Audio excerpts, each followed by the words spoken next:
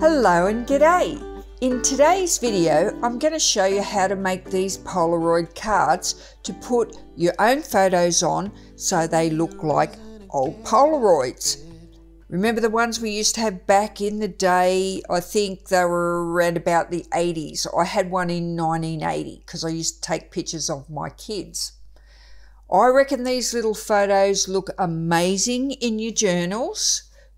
You can put any type of image on these cards. It doesn't have to be a person or a relative. Like this one here is just a street photograph. This particular one is printed on a glossy photo print, and this one here is printed on matte. You can sort of see the difference. It's nice and shiny, and that one's matte, got no shine at all. So depending on what type of look you want, you can go for a gloss or a matte. They look good in either one. You can use just a printable of something that you might have bought some ephemera off someone, or you could have cut it out of a book. You can use that, and I'll show you how we're going to use this one. I've got this printable in a couple of styles. We've got this one here, the first one, which is got a few paint splatters on it, and I've printed this on white just to show you the basics. I'm going to show you a few different styles, and you can do some stamping on that or just colour it up with some distress ink. Then we've got this one. It's got a very faint grey diamond print on it, and this is more in keeping with the original style of Polaroid. They've got a very faint pattern printed on them as well. So they are normally white, the Polaroids, but we want to get a bit adventurous, so I made these ones in black. They're ideal if you want to put these in a men's journal. If your photo's too big, cut them up.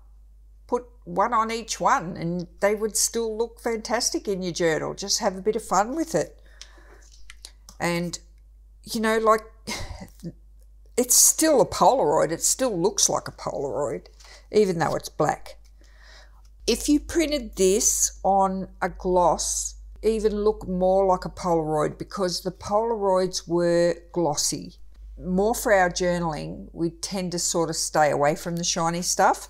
So that's why I printed most of this on matte.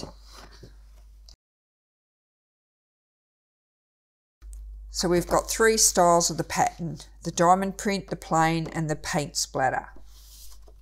And this is the template that goes with the printable. You just cut this square out here. You just place it over your picture and trace inside there, and then cut out your picture and glue that onto your Polaroid. This one here is the actual size of the photograph. You just cut that out, trace around the edge of it, and then cut that out, and you're good to go. And that's a guide if you've got a really large piece of paper and you just want to move it around and see only what the picture would look like. Now these ones here, they've got a background print on them. They're not plain at all. So you can see here all the coffee stains. You might want to get one of these and glue it down like this. If you glued it into your book, you're not going to see the back. But if you don't glue it into your book and you just want to stick it in a pocket, well, you want the back of your Polaroid to look nice as well. So what we do then is this. I've got some prints here that are faux coffee prints. These have been made by Tuesday Moriarty. I show these a lot in my videos because I use them a lot. So I've just used 200 GSM cardstock, and I've just got Tuesday's coffee dyed papers, and I just go through them, and they are fantastic because I just put a print on one side, a print on the other side, and I'm off and running. This is more for if you're going to put them in pockets. If you're not putting them in pockets and you're gluing them down, don't waste your ink. Just do one side. That'll be fine. Now I'll show you what they look like with the Polaroids printed. So this one is coffee dyed, and it's got the paint splatter and the plain. And see how random they are? You never really know where they're going to turn out. And that's just got some of the doilies on the back. So then you've got another one with, it's a bit darker, and it's got the doily on the front. And see how the doily turns out in each Polaroid. And I've just put that print on the back. This set has got 20 different prints, so there's no way that you're going to run out of, you know, a variety. Here's one that's very typical of the way the staining works for the coffee, and that's the back. Here's another doily. It's a much lighter one, and this time I've gone and used the colour one. She's done some in the RIT, so that must be the blue and the yellows, and it's gone a bit purpley. These are perfect for, say you're doing a bit of colour. You know, some people, I've seen people comment, oh, you know, I'm over the vintage, I want to see some colour. Does anyone do any colour? Well, they do. Of course they do. And there's always an option to do colour. So I just put the plain pinkish colour one on the other side. So you don't have to do these browns and tea dyes. You can use colour. I've made a printable of just some coffee quotes and just a couple of other random quotes that you can put on the bottom here. This is a rub-on. So if you've got rub-ons and you don't have a printer, rub-ons are really good for that. But see how, you know, the coffee quotes look really good with the coffee behind it. And look at this one. It's all random. You never know where they're going to land.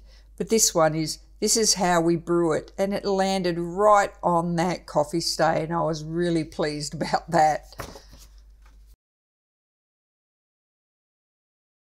What we need to do is we need to cut the black line away.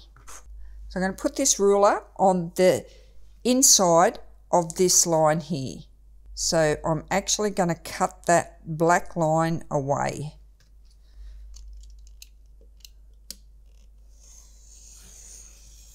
Holding my ruler firmly, and then I'm just going to pull that away. So you can see now that that edge is quite clean, no black line there. By the way, when you print these out, notice how there's a border around this. If you need to print this at actual size, so they are the proper size of a Polaroid. If you print this out full size, if your printer goes all the way to the edge, your Polaroid size will be larger. Just remember that. So this time we need to cut this black line off. So I'm going to turn it all the way around. Put my ruler to the inside, so I'm cutting that black line away. Okay, so that's all you really got to remember, that every cut you make is got to cut that black line away. So I'm going to do the same here at the top. Turn it all the way around, so I'm always cutting from, because I'm right-handed, I'm always cutting with my ruler on the left of the line, so that I make sure I'm cutting that away. And see, by doing it that way, all of those black lines around the very outer edge are gone. So now I'm going to colour the edges. I'm only using two colours. I'm using Black Soot and Vintage Photo. I like using two colours because it gives a little bit of highlighting, if you like. It gives a bit of interest, and the cardboard has, because it's coloured front and back, I've still got the white paper. So I like to just very how can I say this? I'm only colouring the edge. You can, if you want, bring more colour into the centre of the Polaroid, but I'll show you two ways of doing it. One, you can do it a clean way and just put it on the very edge to get rid of that white mark, and only that white mark. And I do that first just so that I've got control. Have a look and see how I want to do it. Okay, just very lightly colour the corners because I want them to be a little bit darker, just so that it looks a little bit older and a bit more variation in colour. It looks like it's real tea dyed or coffee dyed paper. It's starting to already look real. It doesn't look like it's faux coffee dyed paper. I'm just going to add a tiny little bit of black to that just to give it something else, but I'm not going to put it everywhere. I'm just going to give it a hit and a miss just on the very edge, maybe on the corner, because I've got a little bit of black in that splash, so it'll work. So that's just give it a little bit of a highlight. You don't have to put the second colour in. Sometimes I just get a bit fiddly. All right, and then we need to put a photograph on there. Okay, so you've selected your photographs. The photographs are a lot easier to work with once you've got them. You need your photographs to be around about 3-inch squares. They're actually, to fit on there, they're actually 3.1 inches. So you can get whatever photographs you want, either print them off your digital photographs or just get some photographs off the internet. As long as they're not copyright, you can go ahead and print something out. So these are people I don't know, and this is just some cotton reels in a lovely old wooden stand. These very fancy looking gentlemen, I've got no idea who they are either, but I think they'll look pretty good on this colour paper. So I'm going to put them on there. I think I might go vintage photo because it's got that sepia look about it. I'm only doing the edge, and one of the photos I'm going to show you how I achieve a vignette look, which all it is colouring from the corners and blending it into the centre a little bit and sort of framing your photograph. I'll show you how I do that with these distress inks as well. So that fits over that black square. So that black square is there just as a guide for you to put your photograph on. So I'm just using the Helmer fabric glue. You could also use the Barely art glue. I'm just using this because I don't want any bubbles or anything. And now you guys are coming into winter, you can get Barely art glue delivered to you even if it's freezing. So just remember that. Barely art glue can be shipped all year round. So I'm just going to square that up on that line at the left, and it will just fall into place then. And that's it. That's that one. But don't they look great? All right, let's do this one now.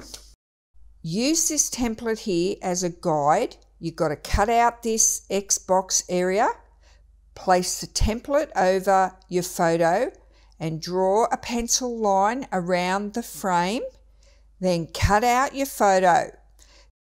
So I'm going to use the black soot for this one. What will we do? We'll do this one first. And that's really darkened that edge up. I'm not bringing it over to the front because I don't want too much on this photograph just yet. I want the edge to be really, really dark. So I'm keeping it like almost flat and just going like that. All right, normally you would go on an angle like that and you would put some colour there. I'm avoiding doing that. Same here. I don't often use black, but for these Polaroids it's worked out quite well. And I'll show you what I mean by just doing it. When you do it like that, you're just getting the sides done, that very edge. And this is the traditional way that we do it. We do it like that so that it actually comes further in and gets more onto the card, like when you're doing it like that. I hope you could see how I've done that. And then you would go even further and do it like that and blend it up. I've got that leaning over like that, not like that. And see how I'm blending it in and I'm leaving the center, the greyish colour, and I'm just sort of getting it to be like the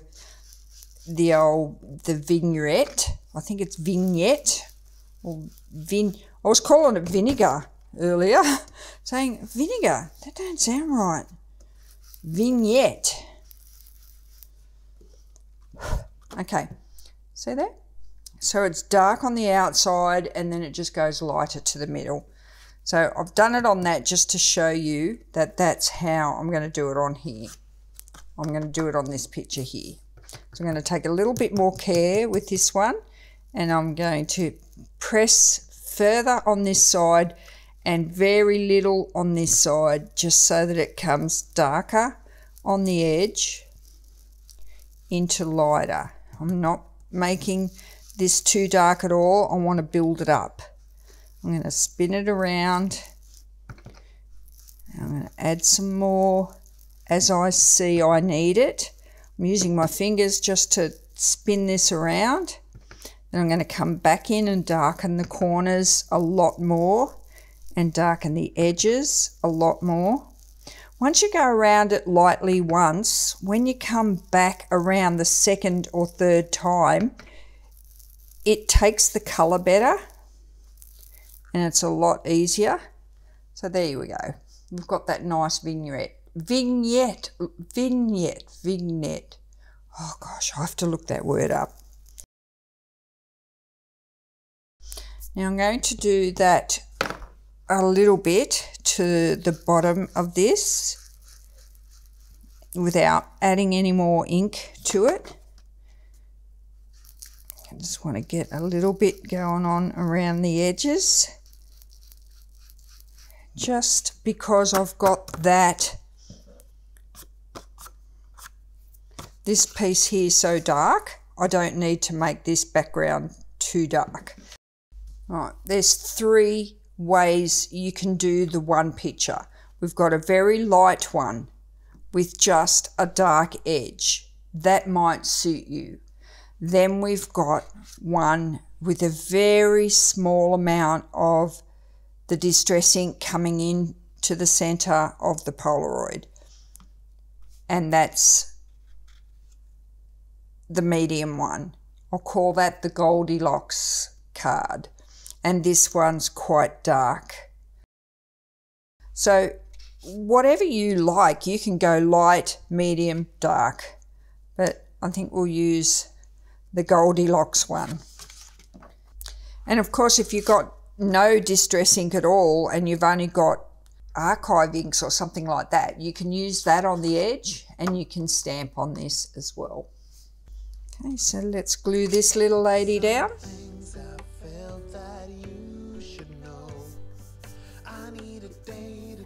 Right, now if I wasn't talking to you, that wouldn't have took me very long at all. I'd have got through that a lot quicker. I'm just going to finish these up and I'll come back and show you what they look like all finished up. Please stay around for the slideshow. I'm Donna, thanks for watching and bye for now.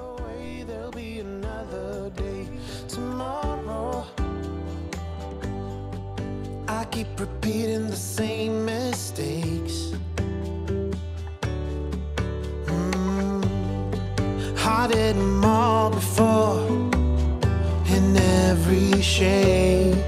There's a million ways to mess things up, and I need some time to figure out what to say and make our troubles disappear.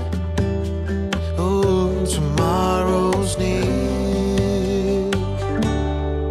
It's gonna be okay, no matter come what may. I'm gonna set things straight tomorrow. Let all our worries fade, let them sweep away. There'll be another day tomorrow. Oh, oh, oh. Oh, oh, oh, oh, oh, oh, oh. Oh, oh, oh. Oh, oh, oh, oh, oh, oh. Tomorrow I will set things straight. Tomorrow's gonna be okay. Let all my troubles go away. Tomorrow it's gonna be okay, no matter come what may. I'm gonna set things straight tomorrow. Let all our worries fade, let them sweep away. There'll be another